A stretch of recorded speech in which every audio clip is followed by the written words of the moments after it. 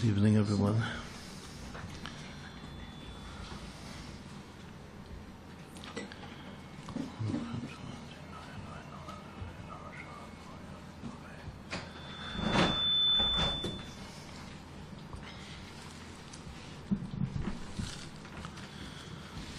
Sarah organized this class this evening, is dedicating it to the memory of her parents, whose names are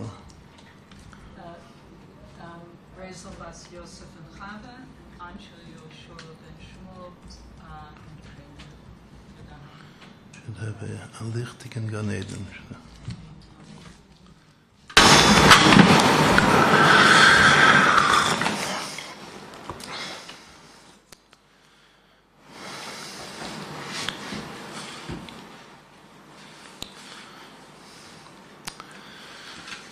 The Rabbi said that we have to live with Mashiach, so we'll talk about Mashiach. All of Hasidus is about Mashiach, bringing redemption to the world. This redemption is consciousness, divine consciousness. Everything that we see and everything that we do is infused with energy, with light. So Hashem's light is the Mashiach.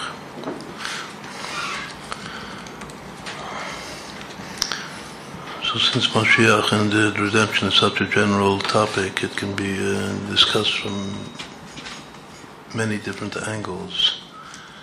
And the particular point that we're going to try to make this evening is the mashal, the allegory, the parable of the relation between the sun and the moon. That one of the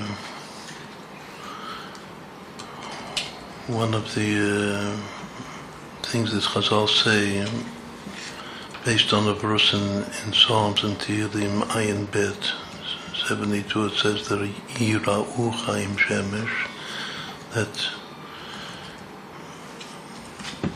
the people, that we the Jewish people and the whole world shall stand in awe, shall fear you with the sun, Yira'u Chaim Shemesh, meaning with the appearance of the sun. As the sunrise in the morning, everyone will stand in awe of Hashem, Yira'u Chaim Shemesh, and then the continuation of the verses, V'lifnei Yareach Dor Dorim, and before the moon, for generation after generation, meaning forever and ever.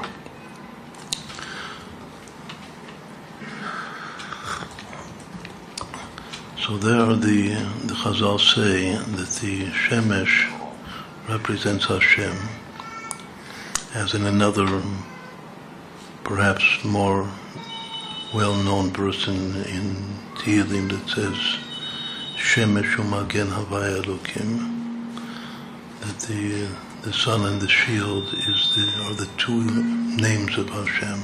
Hashem Yud-Kei Vav-Kei is the sun itself, and the shield that prevents the light of the sun from blinding us is Elokim, Shem Elokim B'Gemot Yateva. That's well known to us because it's explained at length in Shara Yichud Ve'emunah, the second part of Tanya. So the Shemesh symbolizes Hashem, and what about the Yareach?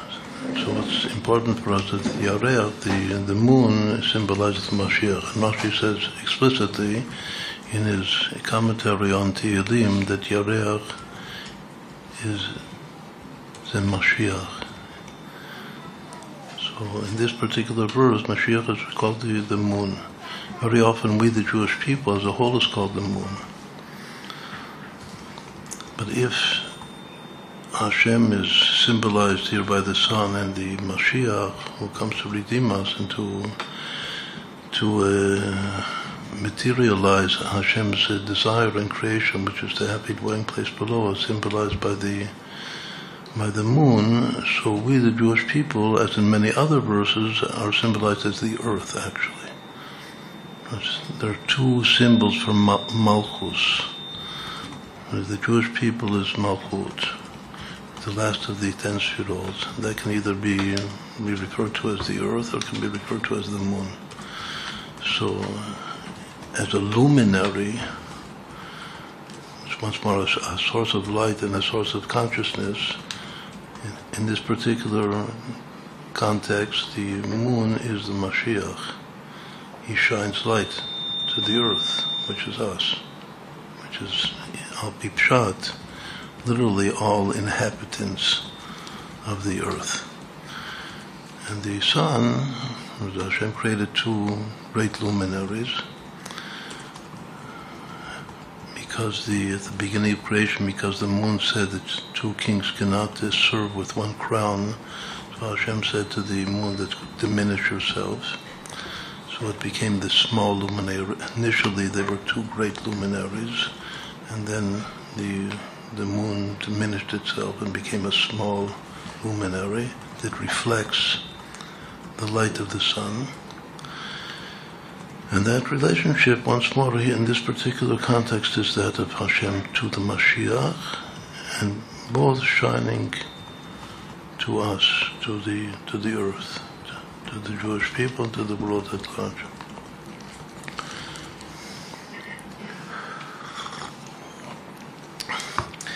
Now, very often, the relation between sun and moon is a male-female relation.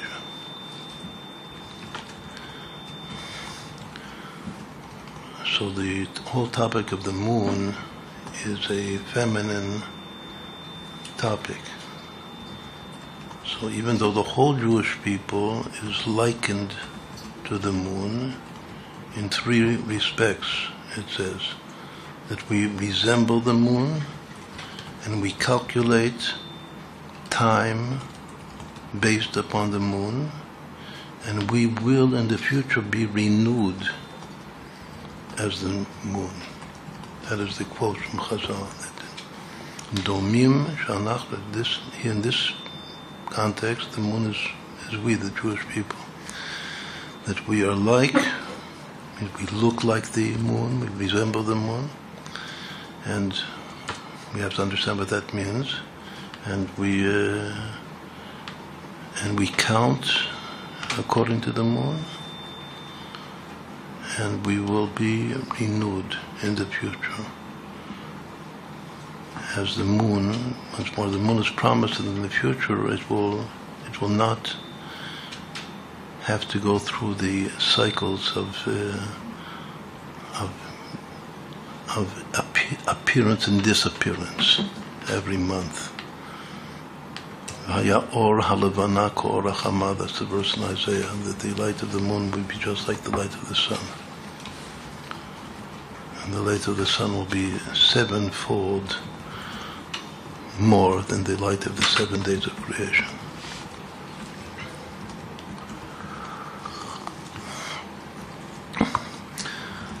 So there we're all the moon. So either the sun and the moon, in one place it's Hashem and the Mashiach, another place the sun and the moon, we're the moon, so still the sun would be then Hashem. The relationship between Kudsha B'richu Shchinte, Hashem and His divine presence, which is the Jewish people.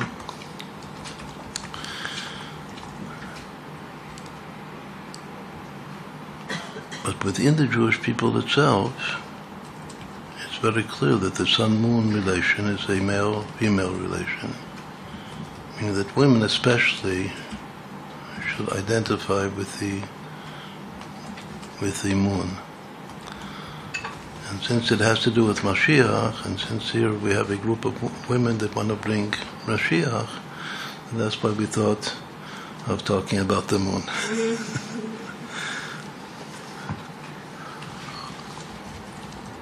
Everyone probably knows, we'll just say a milta di bichuta at the beginning, that in popular literature in the last several decades, one of the most best-selling books is Men Are From Mars and women are from Venus, which has some basis to it in Kabbalah, a little bit, but definitely the sun-moon relationship is much more so a man-woman relationship. What's special about the moon reflecting light? Is there some ma'ala, some advantage in reflected light from the sun, which is even more than the direct sunlight? So it says yes.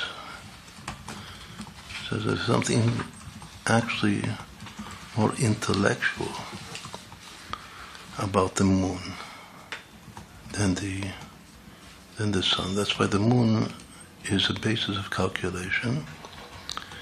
And not only is there something more intellectual about the moon than the sun, if we're related to men and women, so the moon is like it says about women that a woman has an extra measure of understanding more than a man. Actually, the very word livana has in it the letters bina, understanding. But in Kabbalah, chama levana, which is one of the pairs of terms for sun and moon, are very like the words chokhmah, bina, because chama is almost the letters chokhmah, wisdom, and bana has in it bina, and even more than that, if you calculate the value of the pair, so chama lebana exactly equals chokhmah bina. The number is 140. Two pairs that exactly equal one another. So the vana has some additional bina to it, just like a woman. But even more than that, and this is actually paradoxical, in a certain sense, there's more intellect. We'll call it maybe intuitive intellect that the Levana has more than the Chama, but also that the Levana represents faith above reason. There's something totally super rational about the moon. That the sun is reason, is rational. And so a man would say, well, no, that I know, women are not rational, but they're super rational. Because a man can't understand a woman because the woman has more understanding than him. But at the same time, not only does she have some advantage vis-a-vis understanding, but the real origin of the woman and the moon is emunah, is simple faith. That's why in the merit of women we were redeemed from Egypt, and the merit of women will be redeemed now speedily in our days with Mashiach, because the coming of Mashiach depends upon faith, on emunah pshuta. How do we know that there's something totally above reason about the moon? Another verse in Psalms reads that Oseh Yareach LaMoadim, Hashem made the moon for Moadim, for the seasons and for the holidays. It's more because we calculate time and the holidays based upon the months of the year. And that calculation is based upon the movement and the appearance and disappearance, the cycle of the moon. But then the continuation, it says Shemesh Yadam Evo'u, that the sun knows its exit or its appearance. And the sages imply from the second part of the verse that the sun knows means that we can calculate exactly the motion, the movements of the sun. But yareach lo yadam. There's something in physics, it's called a three-body problem. Everyone knows a little bit of physics. The relationship of the motion of the earth and the sun and the moon is a three-body problem, and that's why it's impossible to exactly calculate where the moon is going to be. That's why it's such a complex problem in the Torah for the rabbis every month to check the witnesses that come to testify as to the new moon in order to sanctify the new moon in the time that as it should be, as Mashiach will come, HaChodesh Hazeh Lachem Rosh Chodashim, that we will sanctify the months based upon eyewitness. The calculations are so complex that it's impossible to exactly know. Like there are many things, even in mathematics, that we can't know exactly, like the value of pi, a transcendental number, other things that they reflect such a source, which is impossible for the human mind to know exactly. So the sages actually say that that's the difference between the sun and the moon. That in simple terms, the sun is knowable and the moon is unknowable. So once more, if we correspond the sun and the moon to male and female, so there's something knowable about the male and there's something unknowable about the female. And unknowable means that it's coming from a place which is called a radla, which is a most important term in Kabbalah and Chassidut, the unknowable head of the crown, which in the soul is experienced or reflected as simple faith. So once more, there's something about a woman that she is the essence and the power. In Hebrew, the word faith is one of the synonyms for strength of character. Faith is strength, and that strength of faith, of perfect and complete consummate faith in Hashem is a female property. So in the intellect, she excels in understanding, and in essence, her origin is the unknowable head, just like the moon is unknowable, where it comes from. Okay, so after this beginning of this introduction, I wanted to turn, since we're now conversing in English. In the future, when Mashiach will come, so the universal language will be Lashon HaKodesh, the Holy Tongue. But for the time being, and in order to, this is obviously Hashgacha Pratit, that before the Mashiach comes, the most universal language is actually English. And Hashgacha Pratit, we came from America or from wherever, that English-speaking countries, and since our task definitely is Hafatzah, it's clear that we have to be involved with the Hafatzo, which is spreading consciousness, messianic consciousness. So it's the vessel, the vehicle that we have to do that is the language. One of the great early Mekubalim, his name is Rabbi Abraham Abulafia. So he said that one of the signs of Mashiach is that he will be able to use all the foreign languages in order to spread the word of redemption. Actually, the Frierdiker Rebbe said the same thing, that Hasidus has to be translated into all the languages, and this is the way to bring Mashiach. And the Rebbe said, if you remember one of the famous sichos of the Rebbe, that even in Braille, he said that now the Tanya has been translated into Braille for the blind. This is like the final translation. It's a sign of the coming of Mashiach. But once more, the most universal language to spread the word is English. All right, so that was all in order to justify what we're now going to to say.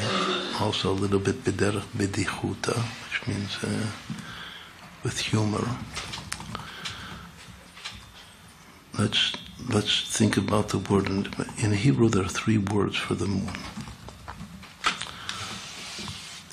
Yareach, Levana, those are 2 frequently appearing words in the Tanakh. And a less frequent word is Sahar. Sahar is the root of the Aramaic term for the moon, which is Sihara. But in Hebrew it also appears Sahar. So there are 3 terms for the moon. Yareach, Levana, and Sahar. Sahar is the same word that means prison, like Bet HaSohar.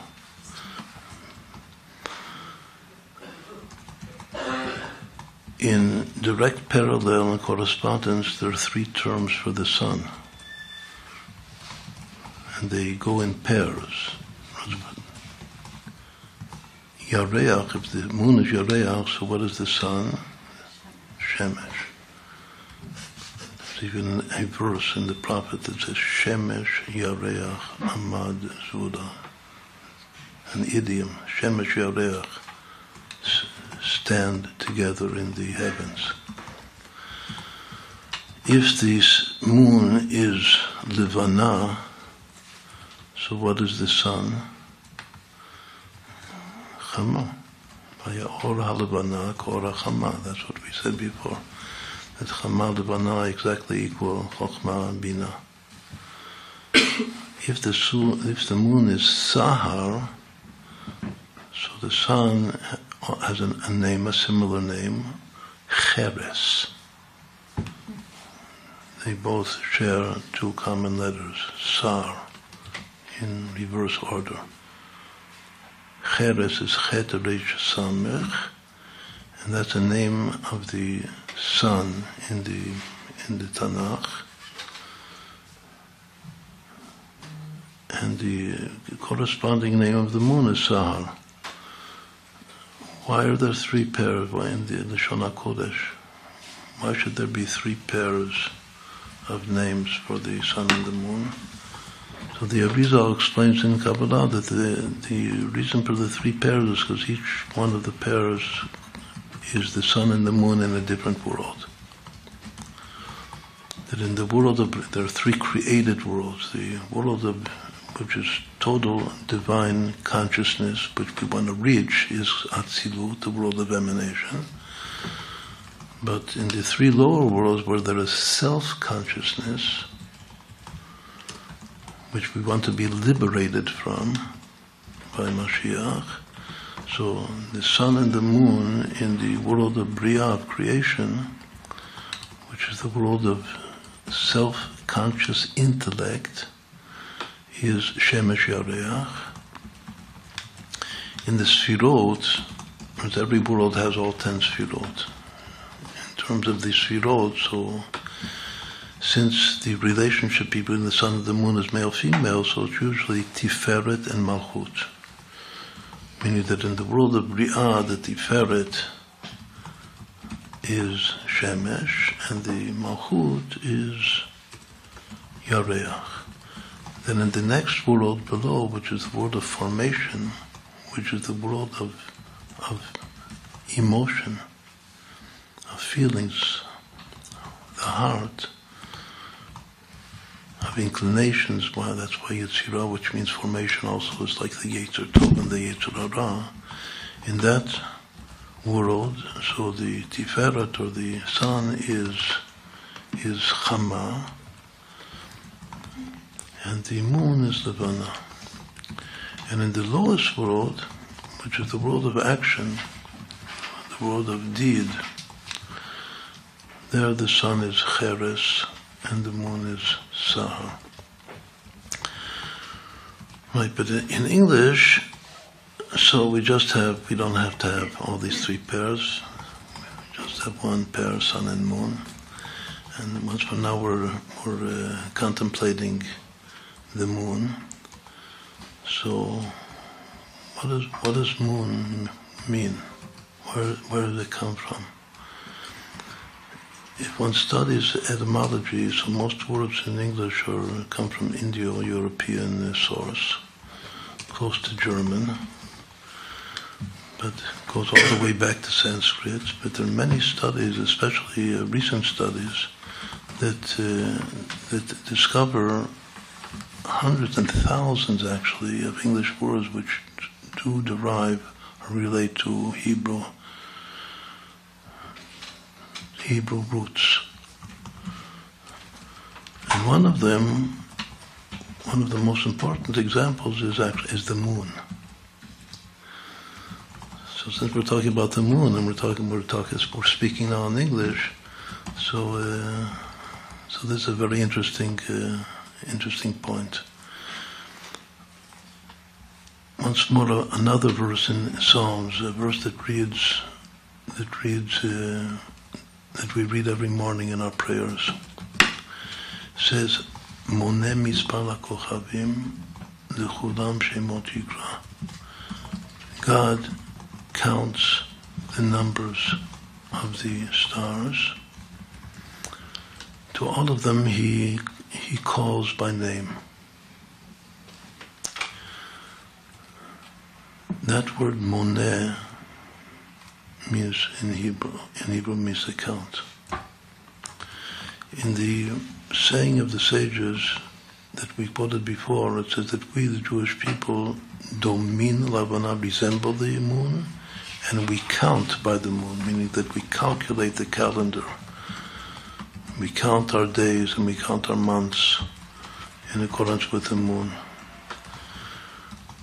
So once more, the modern scholars say that the very word moon comes from this, we'll call it the subroot of memnun,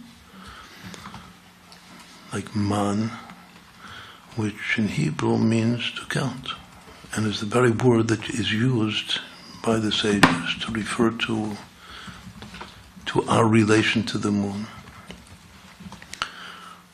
as it appears especially in this verse in Tehillim. What happens if we put a aleph, the letter aleph, before the word moneh? This is like the Rebbe said, that if we want to convert exile into redemption, so you just have to add an aleph into the word gola, and then it becomes gula, meaning that the raw material of the redemption is the exile itself. We don't have to nullify or annihilate the exile. We just have to shine, to project into the exile the light of the aleph, and then it automatically becomes transformed into redemption. So what happens if I take this word moneh, which means count, and I put a aleph before it? So then it becomes emunah, faith.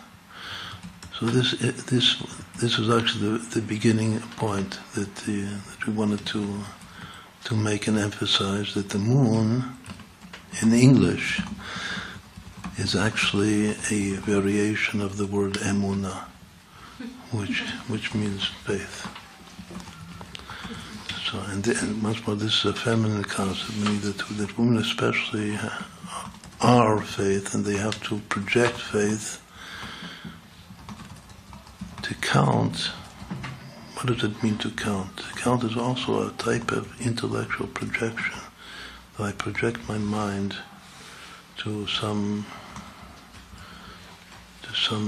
set, we'll call it, and I count the set. That's why in mathematics there are countable sets and there are uncountable sets. To count is the basic function of the mind. So actually, these same scholars that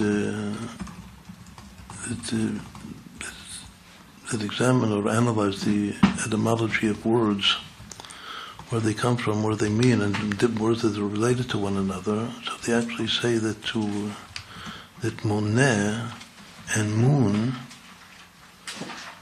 is is related, is cognate to mind.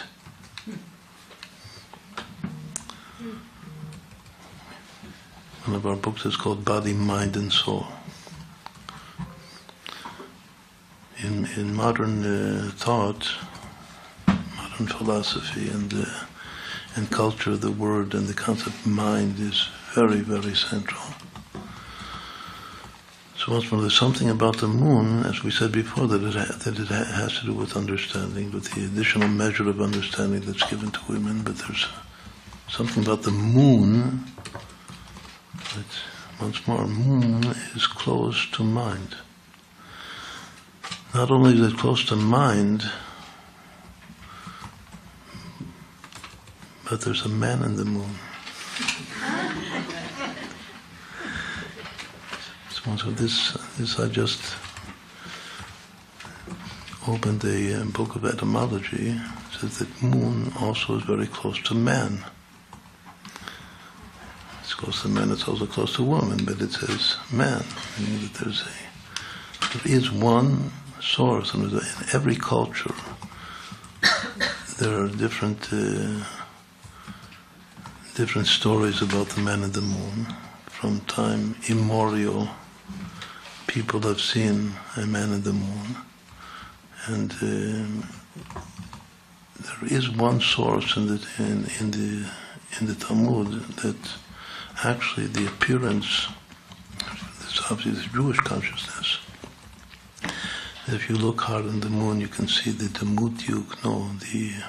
resemblance and the appearance of Yaakov Avinu, which is the origin actually of all Jewish souls. So there definitely is a man in the moon. And that man in the moon will be Mashiach, Elokei Yaakov. One of the terms in the Torah for Mashiach is called the Mashiach of the God of Jacob.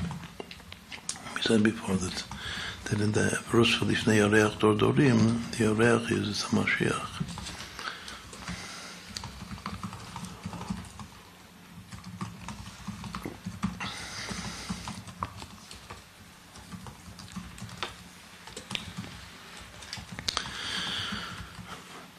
So now let's say a few words physically about the physical moon, what we can learn about ourselves and about consciousness. There's something mindful and something man-like in the moon more than the sun.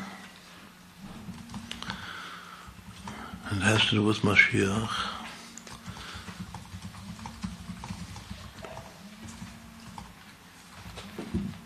In Latin, and this also appears in English in different variations, different forms. How do you say moon?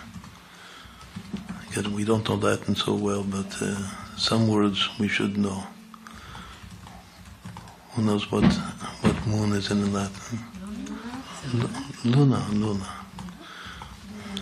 That's why we have the adjectives lunar, the lunar calendar. The lunar calendar is the calendar based upon the moon. That's what's kind of, as an adjective, it appears in English. But how else does it appear? In what other context? A lunatic, right? Exactly. Lunacy. Because according to belief, that this is not necessarily true belief, it could be superstitious belief. There's some relationship between lunacy and moonlight, especially the full moon. As many goyim are afraid of a full moon. We like the full moon. The full moon is Siyara Bashtamuta. Actually, there's one source also in Kabbalah, in the Arizal, that says that the difference between the word Yareach and Levana in Hebrew comes from the word Lavan, white. It's also a very important advantage of the moon even over the sun. Sunlight is not white, it's yellow. But moonlight is white. white is higher than yellow.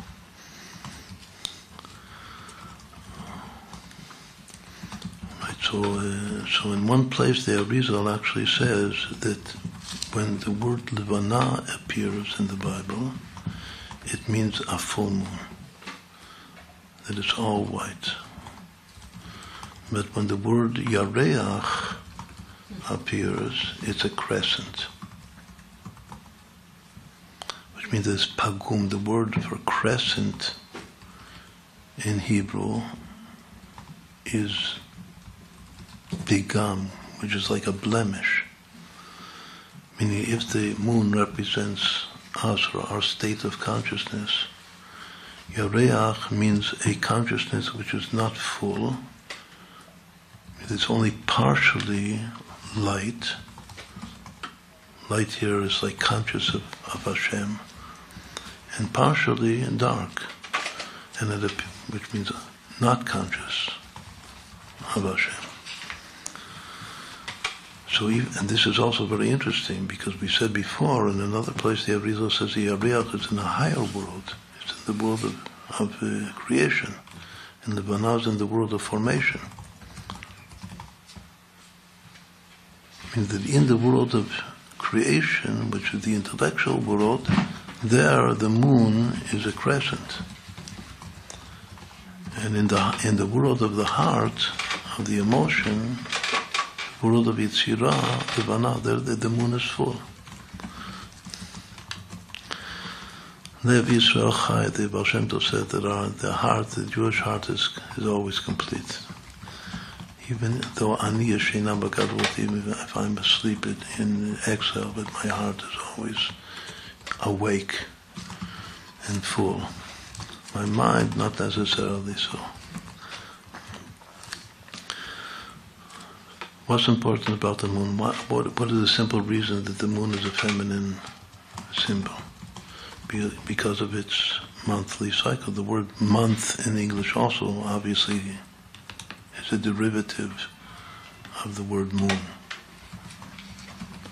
A month is a moon.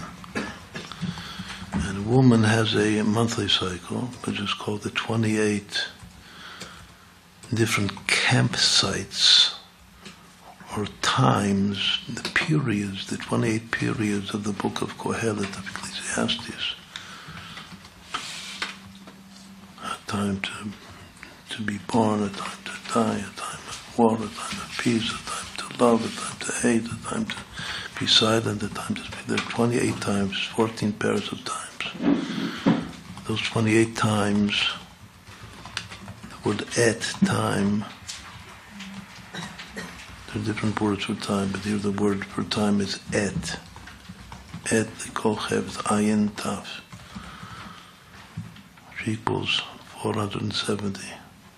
Maybe somebody remembers when the Rebbe said, what year the Rebbe said that everyone should try, or that the whole Chabad community should try to establish 470 different new institutions of spreading Torah, educational institutions.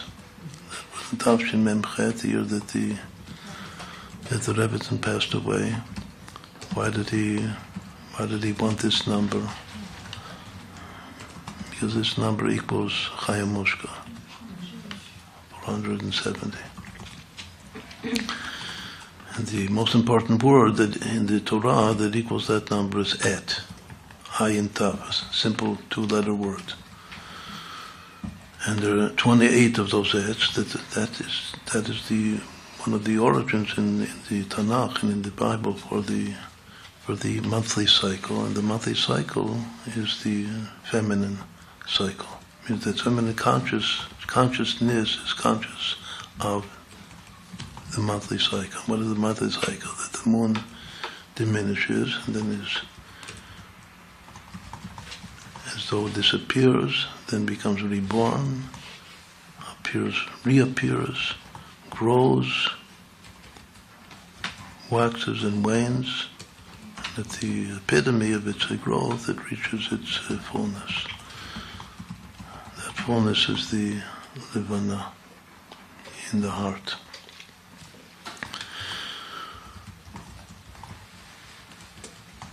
the fact that the moon has, there are actually two phenomena in the moon of light and darkness. One is the whole month except for the high moon, for the full moon. So part of the moon is illuminated and part of the moon is dark. But there's something even more essential about lightness and darkness. The moon has two sides to it. And this is not the same thing. The moon physically is in synchrony altogether its rotation with the earth. It revolves around its axis exactly in 1 month as it revolves around the earth.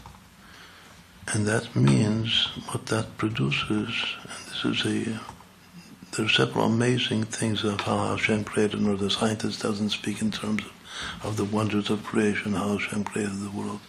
But our purpose, one of our purposes, is to contemplate and meditate and to teach the wonders of creation. Who was involved with that? In Sichot Lanor, the Rebbetzin herself.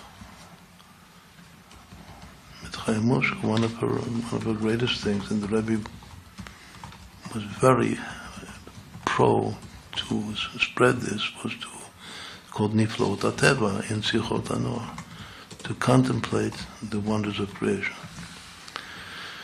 And unfortunately, this is one of the greatest signs of exile, that science teaches things without making a point of the wonders of creation. But there are many, well, maybe I'll speak of two wondrous, it's called anthropic phenomena about the moon. One of which is the synchronous rotation of the moon with the earth, that there's no necessary reason for that at all. That since the moon completes its cycle very slowly, the cycle, the earth revolves around its axis every day. But the moon is once a month, and there, because of that reason, there is always the same side of the moon facing the earth.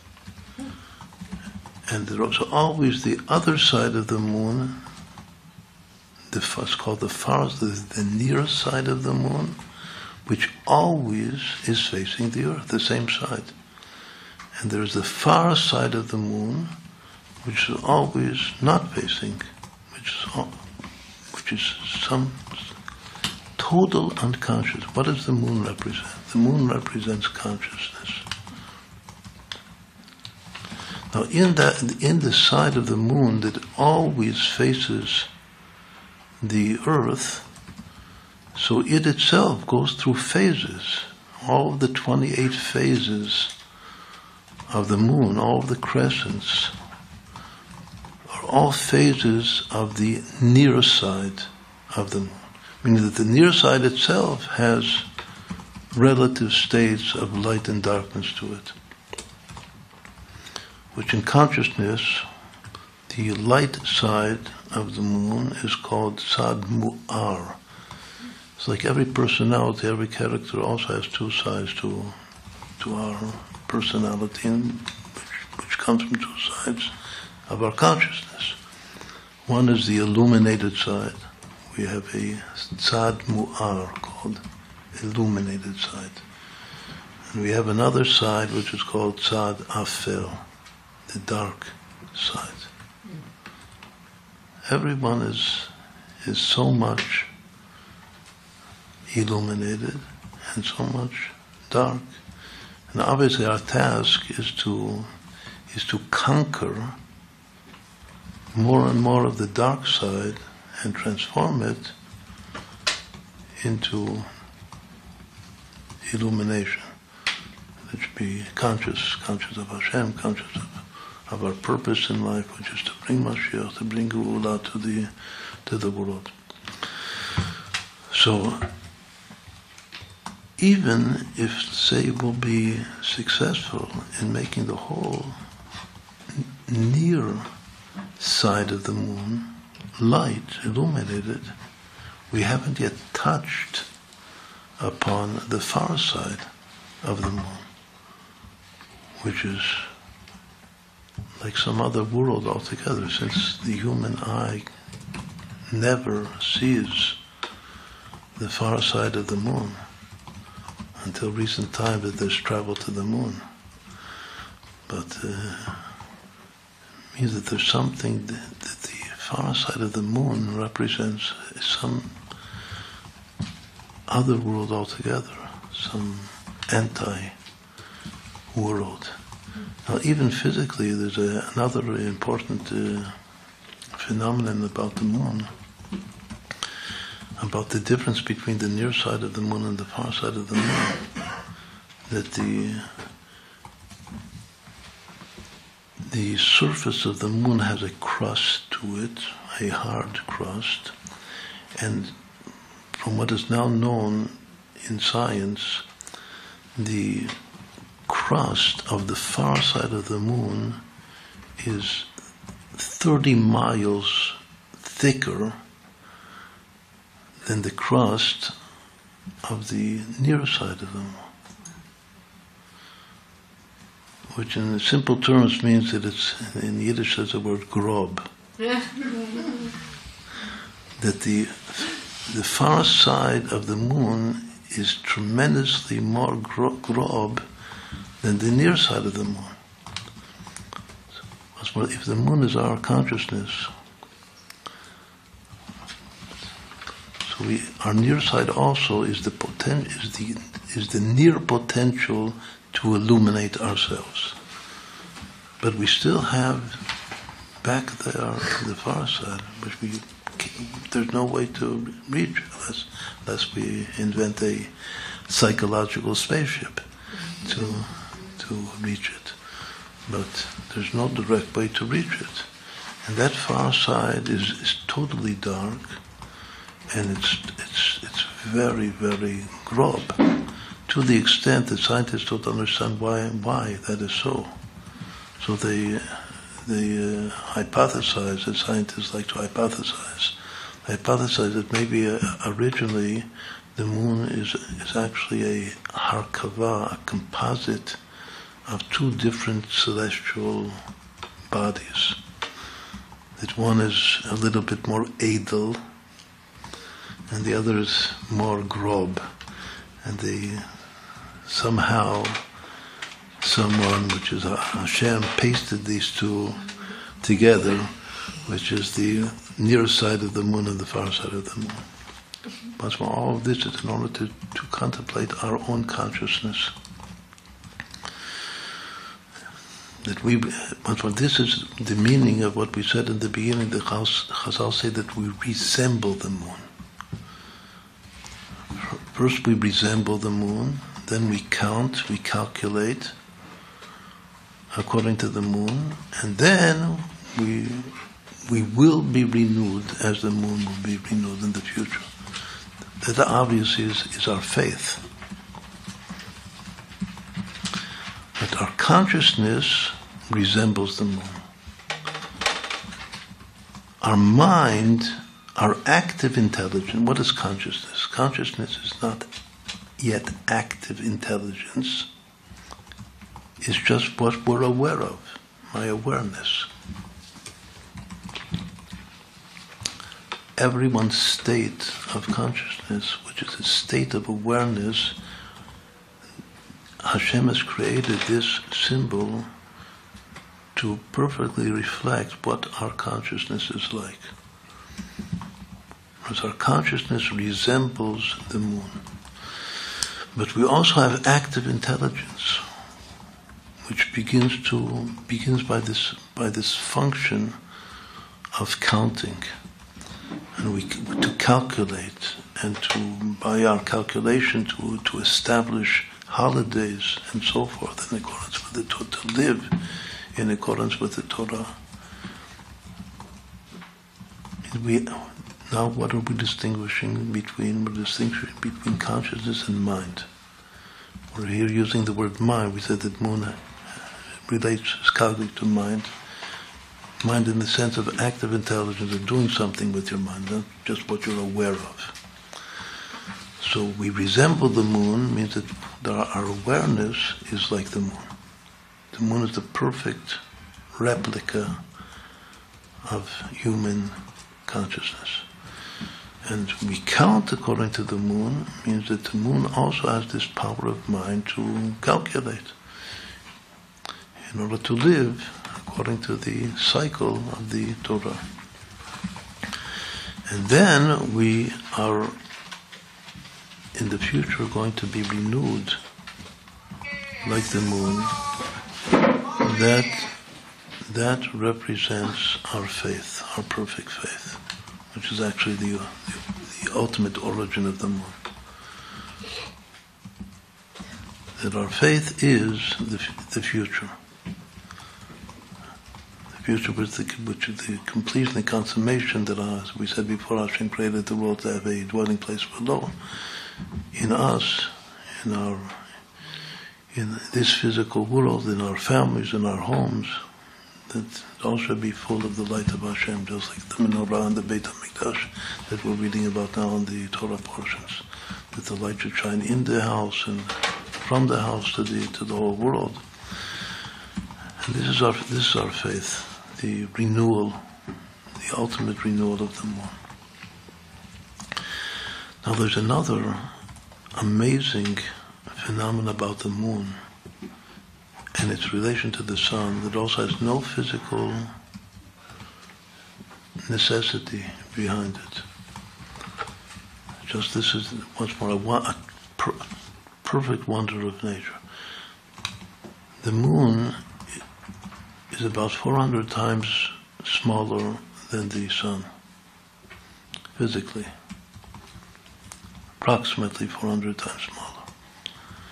Why, when we look at the moon in the heavens, like a full moon, it appears to be almost exactly the same size as the sun in the day? Why is that so? There are other planets in the solar system that have moons. But there's no other planet, no other moon that is so big in proportion to the planet as the moon is in proportion to the earth. But still, the moon is very, very small in proportion to the sun. So why should they appear to be exactly the same size in the heavens? Subjectively, they appear to be the same. Just like in the beginning it says that Hashem created two great luminaries. Why is that so? Because the distance of the sun from the moon and the earth is almost exactly the same as the proportion between the size of the sun and the moon. If the sun is 400 times bigger than the moon, the sun is also 400 times farther away from us as the moon. And because of this, once more, no reason at all for this to be the case. But because of this, Hashem wants the two to appear to our eyes as the same size. What is that size? How many degrees are there in a circle? This is one of the reasons of the 360. It's an approximation of the days of the year. Because a lunar year is 354, and a solar year is 365. So the means is approximately 360. That's why the 360 degrees to a circle. The size of the sun and the moon, which are all almost exactly the same, is 1/2 of a degree in the sky. that the size of the sun and the moon is 1/720 of the full cycle of the sky around the earth.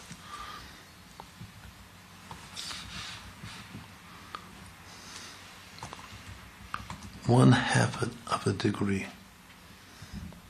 That is the width of the sun and the moon in the sky. Does that number have any significance to it?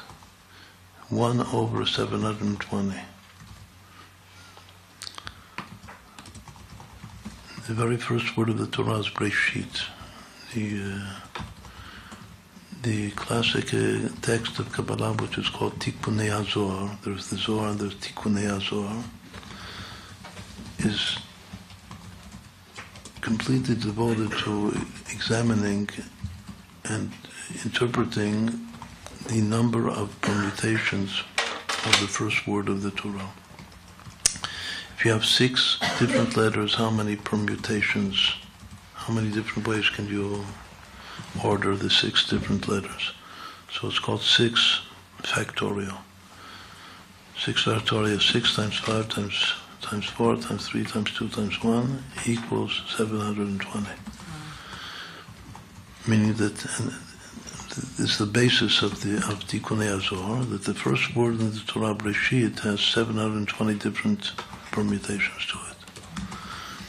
So one of those permutations, if we'll consider this to be the whole measure of the cycle of the sky, the universe around the earth, exactly 1 out of 720, that's the size of the moon and the sun. How does this reflect itself in nature? It reflects it by a very important phenomenon, which has also been studied from time immemorial, from the beginning of human consciousness and active consciousness, calculating the motions of the heavens, is eclipses. If the sun and the moon wouldn't be the same size, so there could not be a solar eclipse, a full solar eclipse. You know that many things, like even Einstein's general theory of relativity, have been proven more or less because of studying the phenomena of a solar eclipse.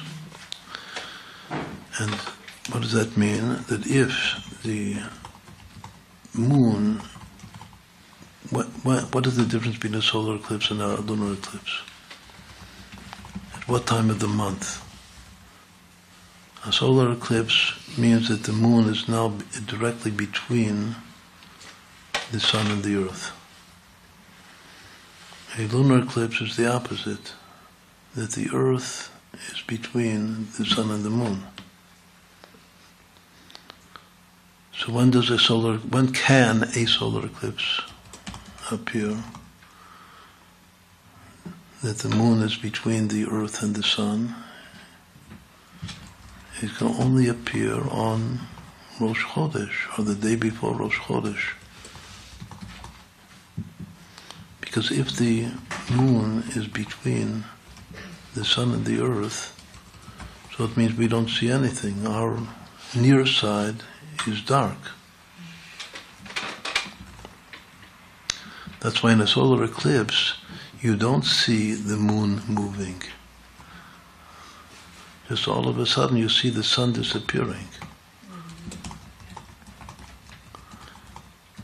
Because a solar eclipse is always on Rosh Chodesh, or the day before. It has to be.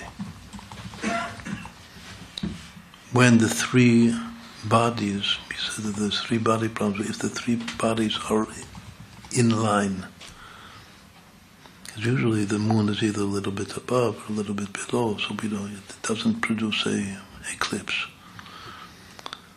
But if it's exactly in line, then on Rosh Chodesh, or the new moon, the moon will exactly cover the sun.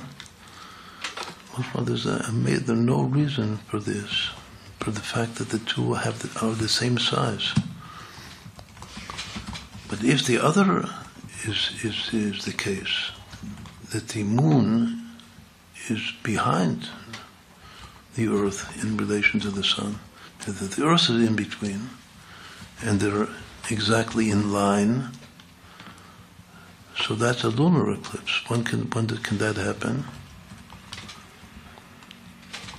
A lunar eclipse can only happen. Lunar eclipse is more common than a solar eclipse. A lunar eclipse can only happen on the 15th of the month, on the Si'ara Bashtamuta. Because if the moon is the other side of the earth, it means that it's receiving. That's also very important. When the near side of the moon is dark, that's the time that it's closest to the sun. That it itself, on what for us is the far side, is receiving maximal light of the sun.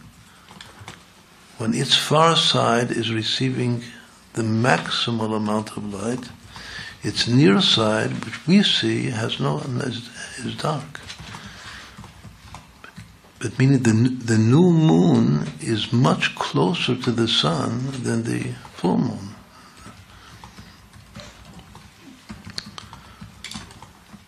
The full moon is the farthest from the sun, but we see the side that is being illuminated by the sun.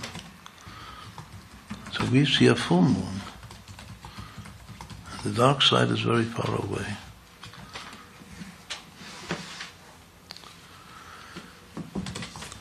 There's another important thing about the moon, which also has to do with Purim, that the moon is very cold. It says that there are certain vegetables and plants that grow by moonlight. It's called Gerush Yerachim. So we said one thing, the difference between moonlight and sunlight, that sunlight has some color to it, some hue to it, but moonlight is white. Another thing, that sunlight has heat to it. Sunlight has temperature, has warmth to it. Moonlight is cold. In that verse that the etymologists identify with the origin of the word moon in English, which is moneh, mispar lakochavim, he counts the number of the stars. The chulam b'shemot yikra, there are two verbs. The first word of the verse is a verb, and the last word of the verse is a verb. First was the moneh, to count. That says yikra. Yikra means to call, but it comes from the two-letter root kar, cold. And that's actually the last of the four experiences of the great experience that we have on Purim, which is called La Yehudim Hayta Orah V'Simcha V'Sason V'Yikar. The Jews had light. They had light and joy, and exuberant joy, which is called Sason, and Yikar. Yikar is dearness. That word Yikar also, Chazal say, relates to the word to call, and also to the word kar. There's something so cold about the moon, the surface of the moon, that even though it's much closer than, say, faraway planets, it says that the moon is colder even than Pluto. Again, the moon is very, very cold. It approaches absolute zero. It's so cold. So you have to wear a really warm coat if you want to travel to the moon. But there must be something good about that coldness. something dear, something valuable. The word yakar means value. Those 4 words about Purim correspond to the 4 mitzvot that we perform on Purim. That the light is the reading of the Megillah, it's called the Torah. The Simcha is the festive celebration of Purim, the drinking, Ad Lo Yada. The Sason is giving gifts to friends, Mishloach Manot. And the Yakar, the value, is giving charity, tzedakah to the poor, and to whoever puts out his hand, not to examine if he's really a poor man or not, whoever puts out his hand to give him with generosity, with great generosity. So there's something that is very valuable about that Yakar. The word for light in that verse in Purim, Layudim Aita Ora, is in the feminine. Because throughout the whole Tanakh, the word light is Or. And only here it's Ora. The light of Purim is called reading the Megillah. The Megillah is called by the name of Esther HaMalkah. Not Mordechai. It's not called Megillat Mordechai. It's called Megillat Esther. What does Esther come from in Persian? Because now we have to live with the times. So this class that we're now having about the moon is most appropriate for any particular feminine persona in the Bible, in the Tanakh. The one of the in Kabbalah, all women have to do with the moon, especially Rachel men because of Malchut.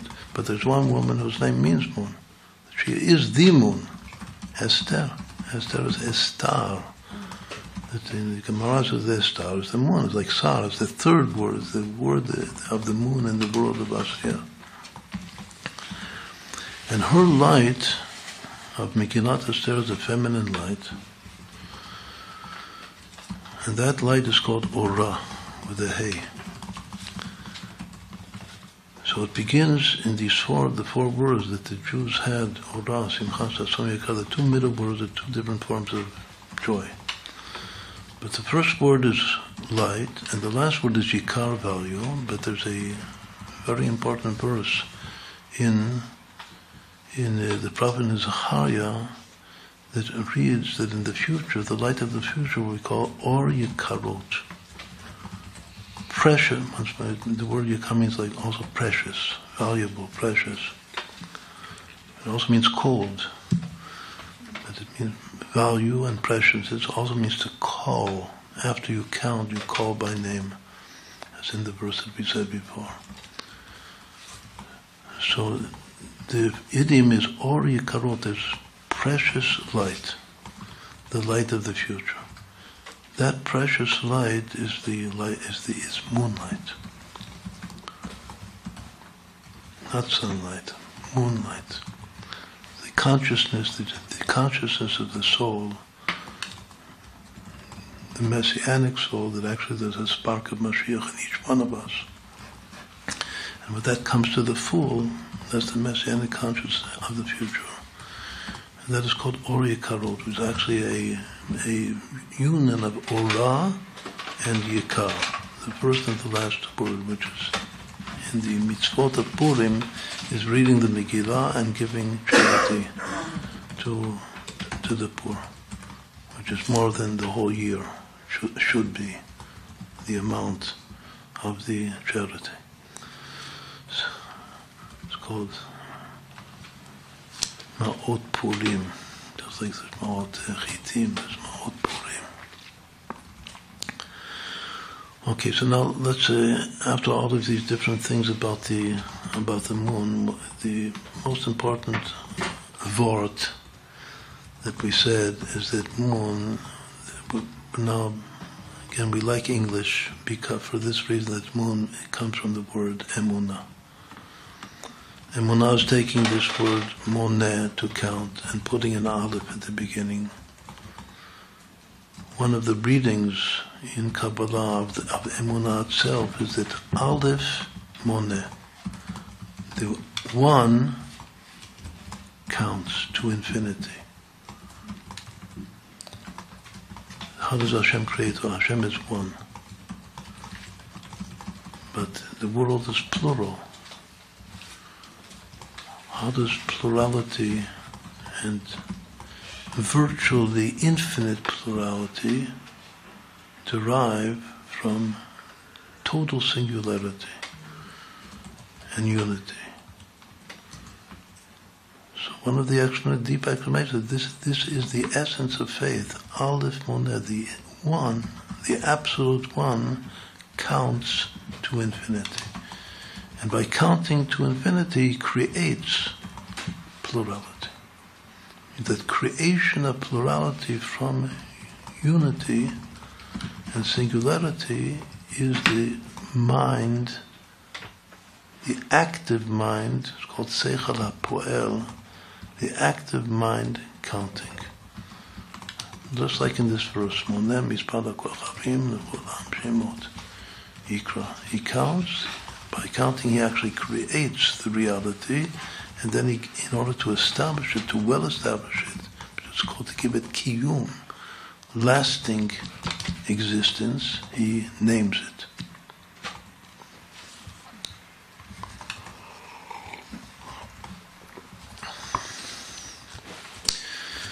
What is the difference between mind and heart?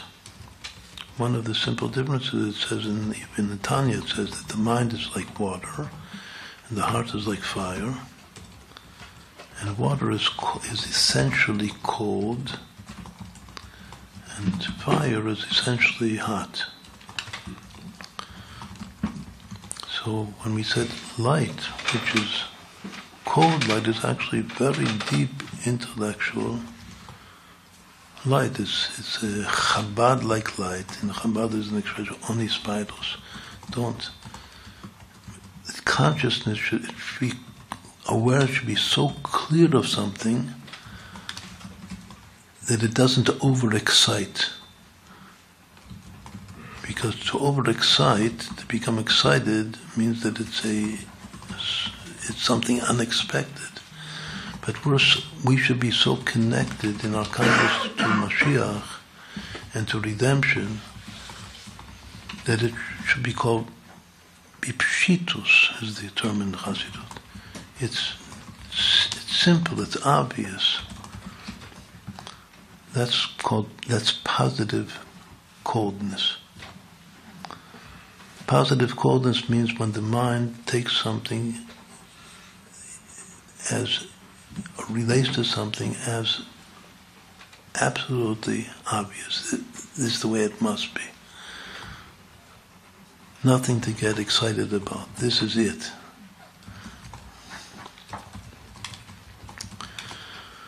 All right, so now let's conclude all of this with another just pure Chassidus about the Emunah and how it relates. The woman in the home is the basis of faith. And how we can try to apply this in relation to everyone around us. But if a couple, a man and a wife, and the wife gives the essential input of the faith, but the man also has, together with his wife, faith. So obviously that will reflect itself in the education of the children. That the whole home will be a home of faith. And it will go on to shine just like the menorah from the inside of the home to the outside and to everything that the couple and the family accomplishes to bring nearer the coming of Mashiach. When I say faith, what do I mean? Faith in what? So we're taught in Chassidut that faith actually can have 5 different objects to it. Who I believe in. Now this last part is based upon a principle that the Baal Shem Tov teaches. It's quoted throughout the Chabad Chasidus. Baal Shem Tov says something which really is a chidush. When you hear it the first time, you should get excited. It's just that when it becomes implanted in your consciousness, so then it becomes a given. Then you can positively be called about it because it's a given truth. It's an absolute truth. And that is that just as we believe in God, so do we have to believe in every Jew. Meaning the potential of every Jew. Now how is this all going back to our moon image? Because we said the moon actually has two different phenomena of darkness to it. It has on it, the near side, it has also half, throughout the month it's half dark and half light. Then it has the far side, which is just, for us, just totally unknown, the unknown side. Just totally dark. Emunah is the power to take dark potential and transform it into a na'afochu, to take darkness, it's called la'afochu chashocha linoro, to transfer and transform darkness into light. That's the power of faith. So once more, the question is, who do we believe in? So here we have this statement of the Baal Shem Tov that just like you have to believe in Hashem, you have to believe in every Jew. What does it mean to believe in a Jew? To believe that his darkness, to believe in his lightness, that's once more, no chiddush. To believe that also if the Jew, if you see the Jew, it's like you're seeing a dark moon. But that darkness will become light. It has the potential to be light. There is darkness that doesn't have the potential to be light. But darkness in a Jew is potentially light. And it partially, at least, depends on me, how I observe him, how I believe in him, to manifest, to bring out that light. It's like it said in Chassidus that if you're a malamid schus on someone, if you see someone doing something that you can interpret it in two opposite ways, either good or bad, so by interpreting it for the good, you're actually bringing out that you're realizing that good interpretation. Just like a dream. It says that a dream goes after the word. As you interpret the dream, that's what really comes about. So we have to interpret every Jew for the good, and even the dark, we have to realize that the dark has the potential to be light. And it will become light, and become essential light, become such great light that it's greater than light which is initially light. That's called believing in a Jew. So once more, that the Baal Shem Tov says that just like we have to believe in Hashem, which also, what does it mean to believe in Hashem? That He's here even if I don't see Him.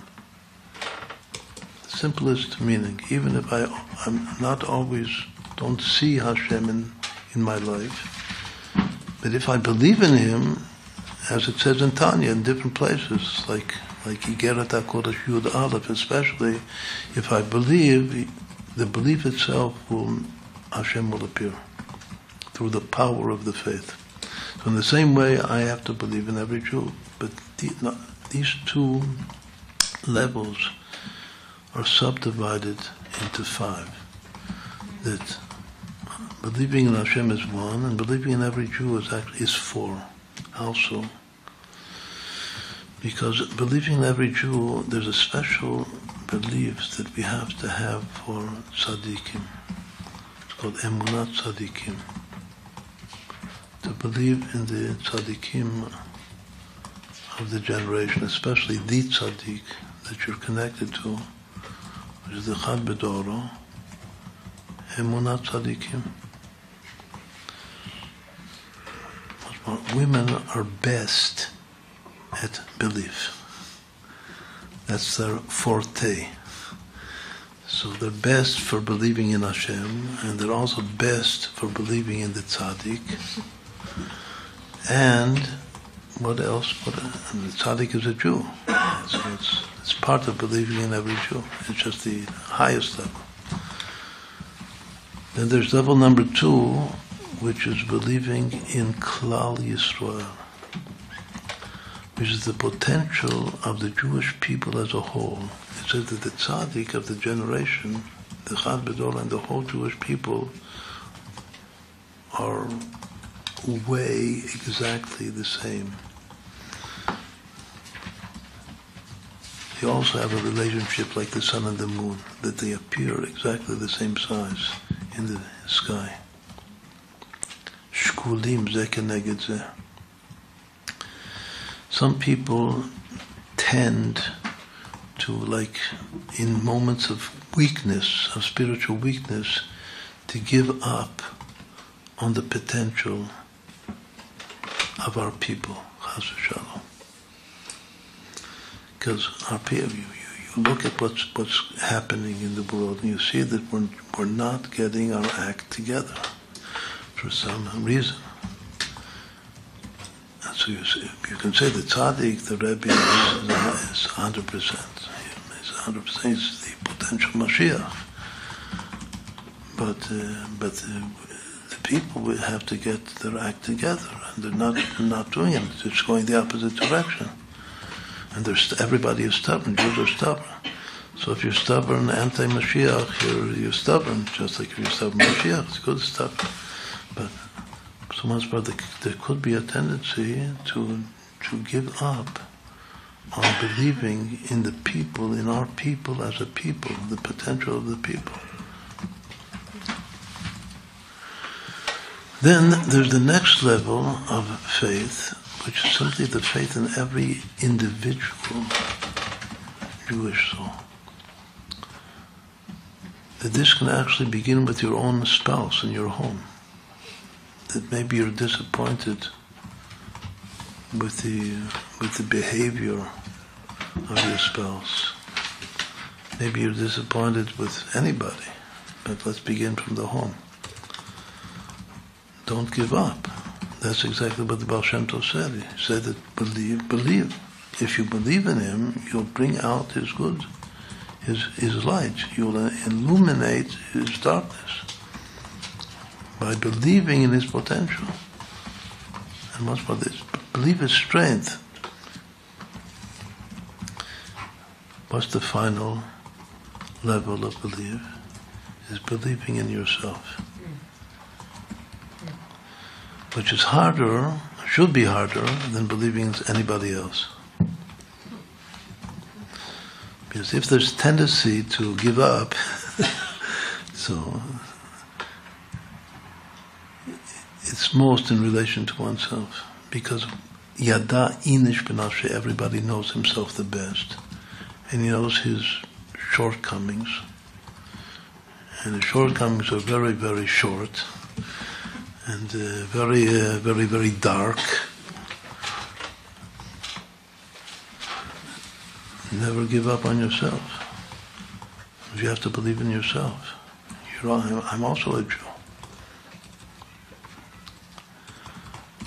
So once more, believing in the other, the Baal Shem said, we'll go back, the Baal Shem said, just like we have to believe in Hashem, we have to believe in every Jew. But that believing in every Jew has these 4 levels to it. The 4 levels are like Yud Kivav. The believing in Hashem, this is a beautiful and perfect model of what's called the Kutzol Yud, the crown or the tip above the Yud of Hashem's name, Yud Kivav. Again, the 4 letters of Hashem's name. There's one Yud is like Yid. There's one Jew which is the perfect example of how a Jew should be, of how Hashem created a Jew to be. That's the tzaddik. And I have to believe in him, and once more, even though he's already a tzaddik, I have to believe very strongly by believing, to connect in him, and by believing in him, I also reveal his own makifim, it's called in Chassidut. Because everyone has inner light and has outer, surrounding, encompassing light, which there's an infinite amount of which can and should be incorporated and brought into his inner light. By me believing, say in the Rebbe,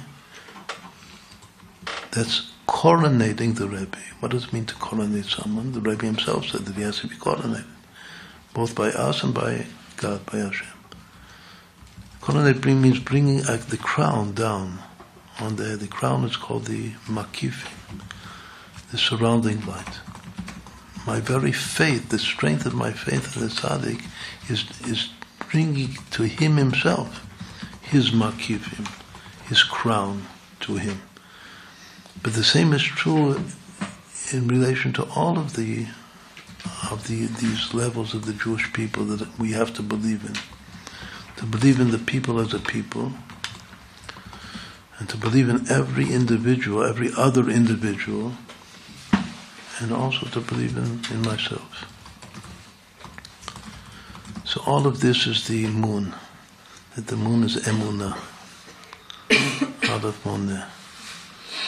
And through this, we should merit in the merit of the women who symbolize the moon, to the Gula Amitit Vashlema Yedei Mashiach Tzidkenu, Techav U'Me'ad Mamash.